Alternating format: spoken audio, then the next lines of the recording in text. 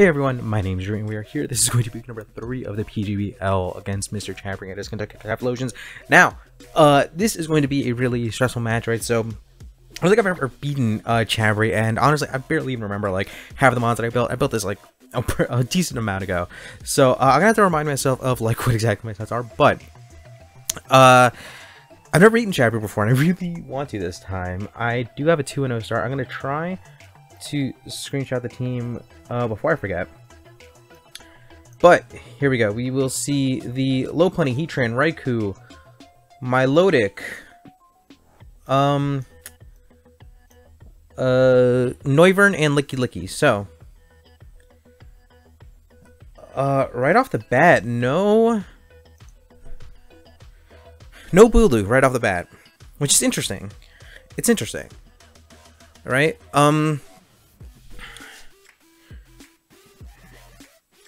It gives Infernape a lot less to have to worry about clicking close combat against.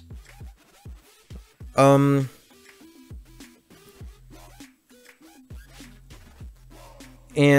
he brings neither grass type, which is really interesting to me. Greninja has an okay time here. Probably does just want to lead off with a Miltank. I think I might actually lead off with the Necrozma, though. Necrozma makes sense to me just because of a lead Heatran potential. And that seems to make sense to me as much as anything else here. But yeah, so let's see. I'm gonna let it tick down. No Bulu, no Nidoking, no Uxie. No Uxie's huge. No Serena, no Dusknoir. So yeah, really interesting choices here. Really interesting choices here. Especially defensive Licky Licky could be a huge issue for me. My Infernape is going to have to do a lot here. My Infernape is Scarfed, and close combat just straight up destroys 3 of his mons straight up. But does lead off with a Noivern. Now, like I said, I will have to remind myself of this set, but I'm reasonably sure I'm just pretty standard, yeah. Calm Mind,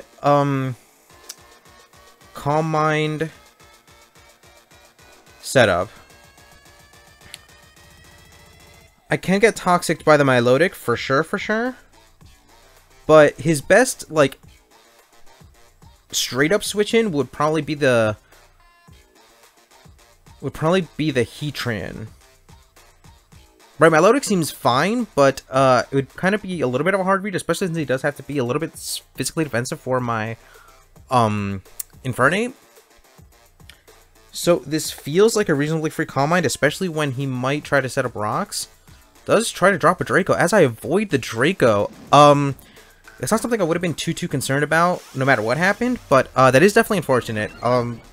Hopefully it doesn't end up mattering too much, but I think I would have gotten a +1 no matter what happens, and I could have moonlighted off the damage, which would have probably put him in a worse spot, in all honesty. Now he gets to U-turn if he wants to, or just straight up switch out. Milotic would be problematic here, but Necrozma just in general seems really solid against his team, unless he does bring the hard Toxic, which I could only really see on the Heatran, right? And Heatran is mildly problematic just because it could be fast Toxic, which would be problematic, obviously. But it could also be a super bulky Heatran, which would also be an issue. But if it is, I would prefer it to be bulky, because if I do get up a little bit higher, if it was, say, like max HP, max special attack, or some such combination, I can boost past it and I can boost up past it and click Earth Power. Sorry, I'm mildly distracted because one of my favorite Tupac songs is in my earphones right now, and I'm generally tempted to just like rap along to it, but I'm trying not to. Anyway, we do see the Licky Licky. So again, mildly problematic, but I will be at +3, I believe. Now this thing could definitely be Toxic. But at this point, now I become problematic for him. So let's see. Special attack at +3. I honestly don't know how much I should expect this to do. but I think we should experiment a little bit. This thing should be specially defensive by every indication. Assault Vest would be the most problematic possible. Actually, no, Assault Vest would mean that it couldn't have Toxic, so I guess Assault Vest would be best case scenario here. But at +3, if it's just max HP... Oof, okay. That's not a lot of damage, but... I think I should honestly expect this thing to click Toxic on me now. But, I imagine I have Heal Bell on my Mill Tank. Again, I don't 100% remember, but... I was honestly hoping that I'd be able to bait in the Heatran. That would have been best case scenario, but, here I can just click Photon Geyser. It does click Knockoff, so knocks off my leftovers. So I would normally... It is leftovers. I would normally say that that would be Assault Vested by the fact that he didn't try to Toxic me, but... At +3, this becomes a straight up 2-hit KO, so he's gonna have to do a lot to wear me down. And he doesn't know that I Moonlight yet. So I can potentially try and, like, Moonlight... recover up on something. Like, say, okay, if the Noivern wants to come in and, like, click Draco again, I can try to recover up on that. Honestly, he could try to go into Lopunny. Lopunny would be pretty solid for me because he doesn't know how physically defensive I am, and I am pretty much max physical defense. Yeah, okay. I think this is reasonably best case scenario. I would be very surprised if this thing's Toxic, and I think I'm high enough. Yeah, I'm pretty much max physical defense. So I should be able to just click Moonlight here, right?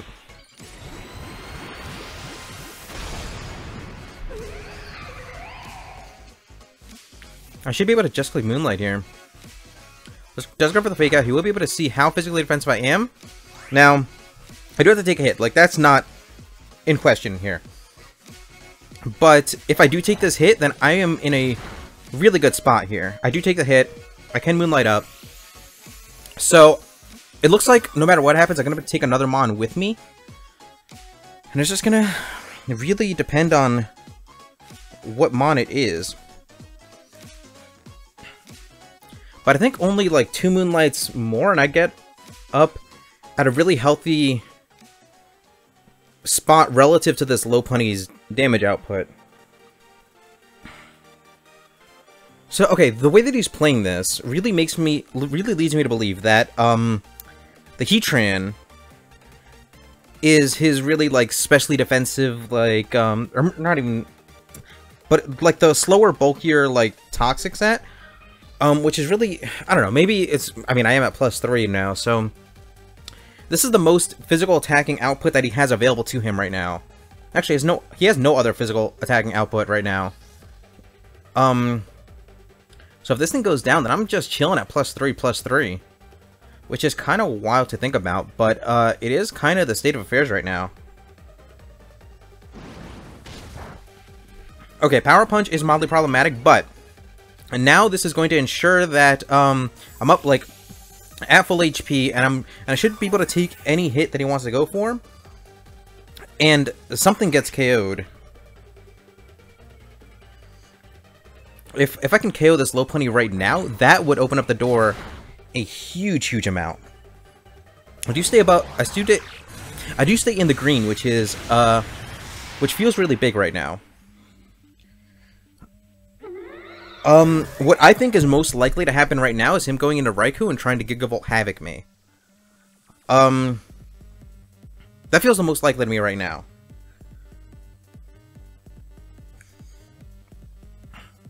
But in all honesty, I don't know. The Heatran comes out. Okay, so he doesn't know my other 2 moves, and I've done a decent job so far of concealing what my last 2 moves are. He could try to Z-move me now. Okay, if he is a fast Heatran with Z-move... If he is a fast Heatran with Z-move, okay. I guess Moonlight covers all my bases, right? Because this thing could be toxic. It could be bulky toxic, right? In which case, I would want to stay a little bit healthier, right? And if this thing is Z move, well, if it's fast Z move, then it doesn't matter. And, well, no, if it's fast Z move, then I should take a hit of +3 and recover off. And yeah, okay. I guess Moonlight covers all my bases, even though I really just want to click Earth Power. Like I want this thing off my screen so badly because it opens up the door so much for my Infernape. I'm gonna make this slightly more restrained play and try to click Moonlight here. I am faster, which probably means that it will get Toxic here, but it does probably mean that I will KO with Earth Power. So I've now revealed my 4th move. I got Lava Plumed. Okay, so I can potentially get burned here, which would be interesting. I do get burned. Okay, okay. That's probably best case scenario, I think. That's honestly probably best case scenario. And he doesn't know what I am at all, so I can click Earth Power. He doesn't know, well, he doesn't know this 4th move yet. And this is a +3 quad super effective Earth Power.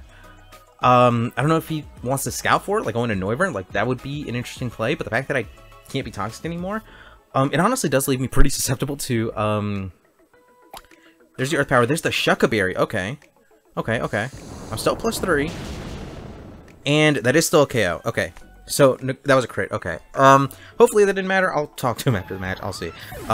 If I remember, I'll put up, like, a calc or something, but, yeah, who knows. That was +3 times 2 super effective, through Shucka Berry, so who knows. And every indication would be that I get one more KO before this Necrozma leaves the field. And at that point,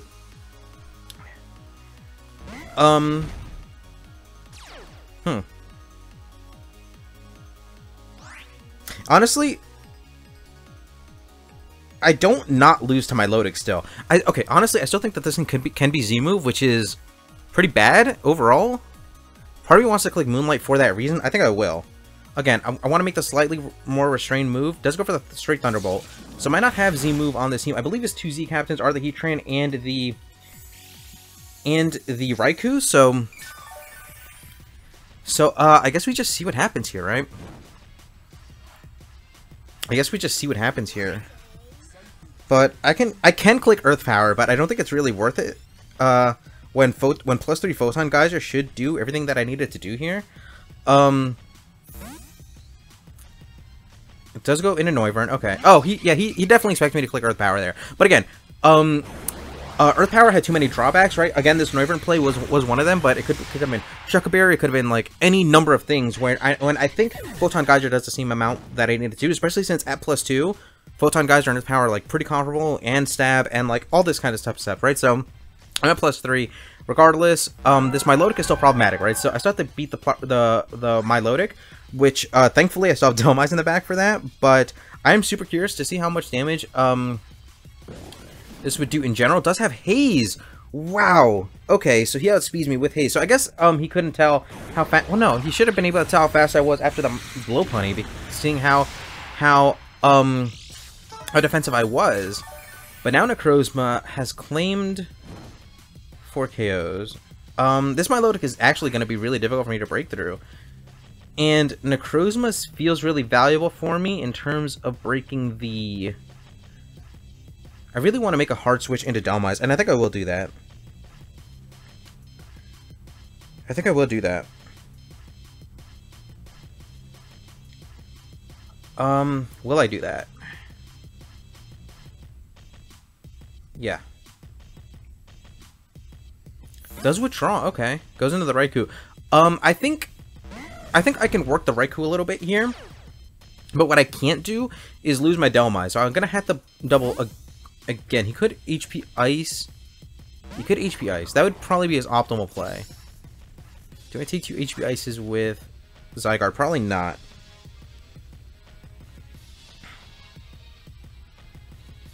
What I probably should do... I go into Infernape. I want to remind myself of my Infernape set, like exactly what it is. Where are you? Okay. Infernape is Adamant Scarf. I mean, I knew going into this match that I dual Scarf between Infernape and Greninja, but I knew one of them had to be speed boosting nature, and one of them could have been attack boosting nature. So yeah, I think that's what I'll do.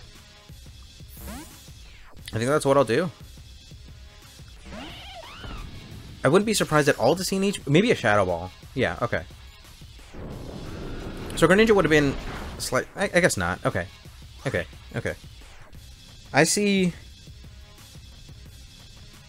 really no reason not to click Close Combat. I really do want to click U-Turn. U-Turn would be pretty solid for me here. U-Turn would be really solid for me here. But the fact that Milotic is not Flame Orb means that this thing can potentially 2KO it. I'd be curious to know if that's the case, but I pretty aggressively do want to click U-Turn, but I don't know if that's optimal. I'm gonna click Close Combat here. I think it's time to get some damage off, even if I do have to, like, eventually just stack off this Infernape. I think it will ultimately be worth it for this extra damage here. And Thunderbolt will KO, especially at -1. That's ultimately going to be fine. But what it does allow me to do...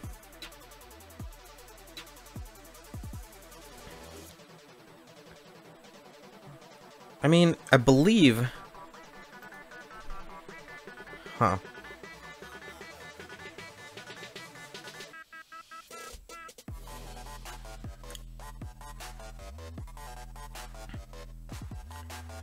I don't know, him being able to switch between Raikou and Milotic is really difficult for me.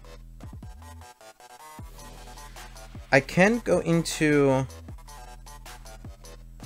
Greninja and click Dark Pulse, even though this set doesn't have Dark Pulse.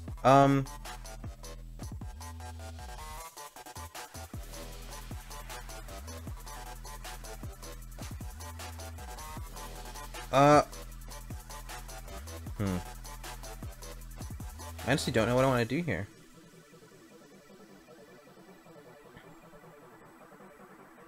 I think I just have to hit something eventually, but how do I play this that doesn't, like, trap me in?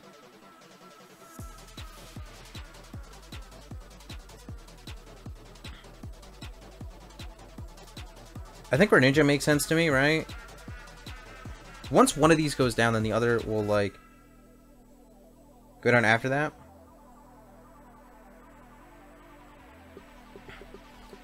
Let me remind myself of this set.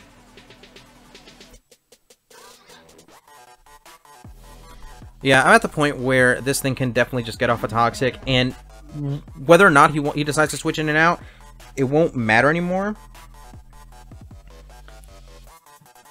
That Infernape damage, I think, is going to be really all that I was going to need here, because it's going to mean... Yeah, it does Volt Switch, but getting the Toxic off on the Milotic is as good as anything else that could have happened here. I don't think I mind this interaction at all.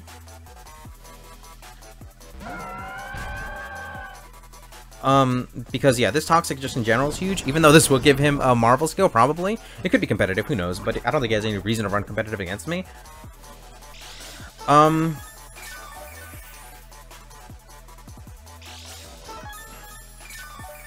He could Toxic me, which would be... No, the best thing that I can do is just continue to exert Seismic Toss pressure here. And that should cover any switches that he wants to make if he wants to... Oh, I have speed. If he wants to Toxic, if he wants to switch into Raikou, it should put on all the pressure that I need in this situation. Especially if he wants to burn me. Now I can't get Toxic. Now I can very freely Milk Drink. And I will win this interaction eventually. It's just a matter of playing this correctly overall.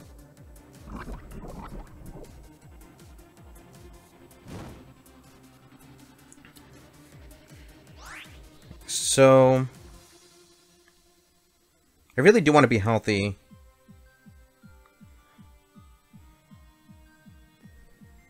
I'm gonna click Milk Drink. Yeah, I mean, if this is stalling, then I'm sorry, but, this is ultimately what I kind of feel like I have to do here. And then him not recovering might be conceding. I'm not too sure, but, it looks like one or two more turns of Seismic Toss should close out the Milotic, and then I believe another Seismic Toss after that should close out the Raikou. Okay, let's go for the recovery. That's totally fine. That's totally fine. But now, yeah, this Toxic should continue to be problematic for him. And yeah, I believe that's 4 KOs for Necrozma. And that's going to be another 2 for Miltank. Miltank has 2 KOs on the season, which has been really, really fun. But yeah, I can just Seismic Toss again. And yeah, he could have recovered, but it would have been a wrap either way. And I've already seen Volt Switch damage from the Raikou, and I believe I should be able to take a Thunderbolt from this thing. I mean, I don't take a Z Thunderbolt. It can potentially still be Z Thunderbolt, to be fair. But as long as I take a Thunderbolt and I'm able to click Seismic Toss, then I believe that would close out the match. I mean, I could scout that out and go into Zygarde, but I'm just gonna hope to take it. He could play for differential. That it does go for the Thunderbolt. I have a max special defense Miltank. We do take that fine, and Seismic Toss does close out the match. So yeah, like I said, I believe this is our first time beating MrChabry. He has had a really solid time. I mean, in season 1, I believe he went all the way to the finals. Season 2, he had a season 2 playoff run. He was, I believe, 1 match away from a season 3 playoff run. He's always had solid seasons all around. He's always had my number for whatever reason. But this time, just Necrozma did really what it needed to do. And obviously, that Draco miss was unfortunate. But Necrozma had all the tools that it needed to have. And it opened the door for everything else that I need to open the door for. That Milotic was definitely problematic. I was definitely afraid of a Marvel Skill Milotic, a Flame Orb Milotic being able to Toxic my team and deal with the rest of my team. But thankfully, it was something more manageable, and that is going to be the match. Thank you guys so much for watching. We'll be back really, really soon with Week 4. I believe next week we'll be up against Viz and the Sydney Scissors. So please stay tuned for that. But with that, once again, thank you guys so much for watching. I'll be once again out.